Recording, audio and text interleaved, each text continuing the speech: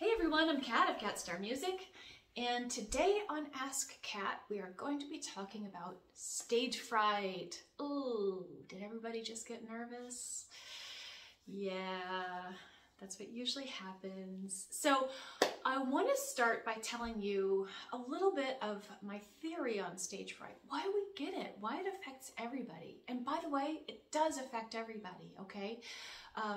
When we have stage fright, it can feel like such an isolating experience. Like you look around and everybody can look really cool and calm and collected. You're like, am I the only one that's freaking out? No, you're not. It's a really common feeling, and it takes a long time to learn how to incorporate those nervous jitters into your performance and how to work through them. So we're going to talk a little bit about where they come from. All right, this is not scientific. This is my theory, and I've not researched it, I've not looked it up, anything like that, but this is my own take on it. My theory is that knowing that humans have evolved from hunter-gatherer societies of no more than 150 people, we depended on those 150 people for our food, our shelter, our safety from the elements, and safety from larger animals than us.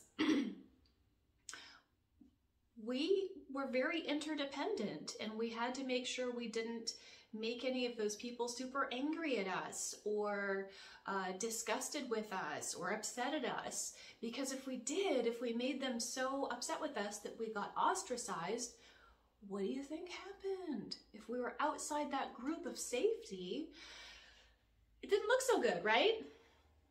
So, fast forward to today, you're on stage, you're looking out at an audience of your peers, which your brain, your lizard brain says are your group of 150 people, even though we know better. And your lizard brain is saying, don't make anybody so upset with you that they kick you out of the group, because in your brain's saying, you're gonna die. It's just music. You're not gonna die if you mess up. But that's what it feels like, because that's what ostracism from a group used to mean, okay? That's why it feels so intense. That's why it feels so intense to let people down. That's why we're so concerned about having a good performance. Okay. I hope that that kind of reassures you that those are really normal feelings when you're concerned about your performance and how you come across to other people, either your family, that's a big deal. How you come across to your family or your friends or your peers. Those are groups of people that we don't want to let down, okay? So, so it's really normal to get up on stage and be super concerned with how you look. So anyway, totally normal. Every student I've ever taught in the last 13 years, super nervous about that. So, here are some ways that stage fright can appear in our bodies, okay? Stage fright looks a lot like the fight or flight response. If you're not sure what that is, I highly recommend you stop this right now and go Google fight or flight. That's just a useful thing to know that our bodies do.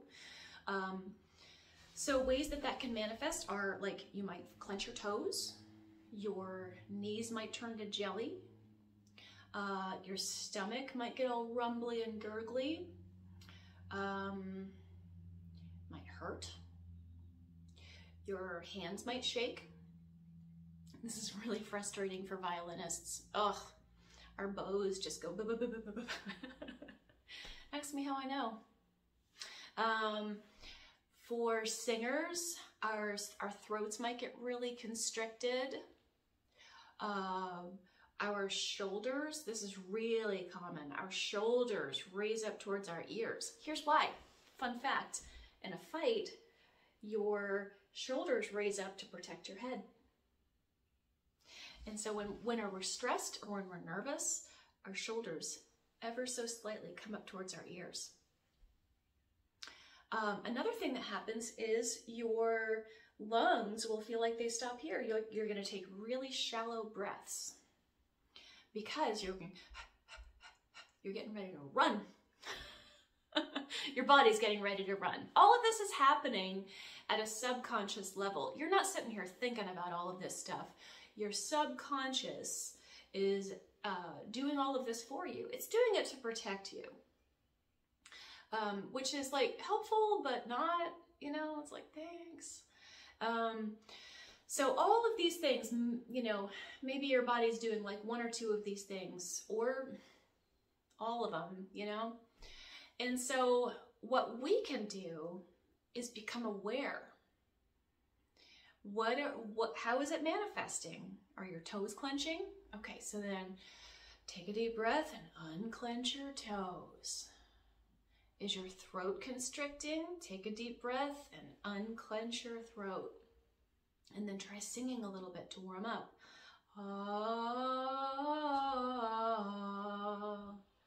Is your diaphragm, does your diaphragm feel like it's up in your throat? Take a deep breath. Do you notice it always keeps coming back to the breath? That really helps because your breath is an automatic thing that your body does, but it is also something that you can take control of, and it stimulates your vagus nerve. It's a big long nerve that runs the length of your torso. And if you stimulate that vagus nerve with your breath, it tells your subconscious, hey, we're calm, we're cool. So everything starts with just noticing what your body is doing that's clenching, taking a deep breath, and then releasing that clenching.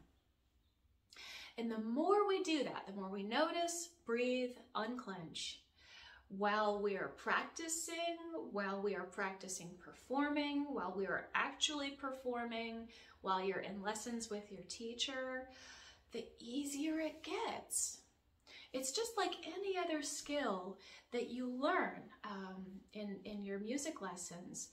But man, it takes a lot of practice because our bodies come hardwired with this fight or flight response that gets triggered by performance. I hope it helps. I hope this helps to know that everybody does it. Everybody gets spooked by performance. Me too. Not so much by performance anymore, but public speaking, hit and miss. Some days I can do it great. Other days I'm like, you know, and I do the same thing. So I'm like, okay, notice, breathe, unclench. It just takes a lot of giving yourself a lot of grace and keep showing up for the work. So anyway, please let me know if this has been helpful for you, if you have other tricks for relaxing during performances, and what other questions you have. Thanks so much, guys.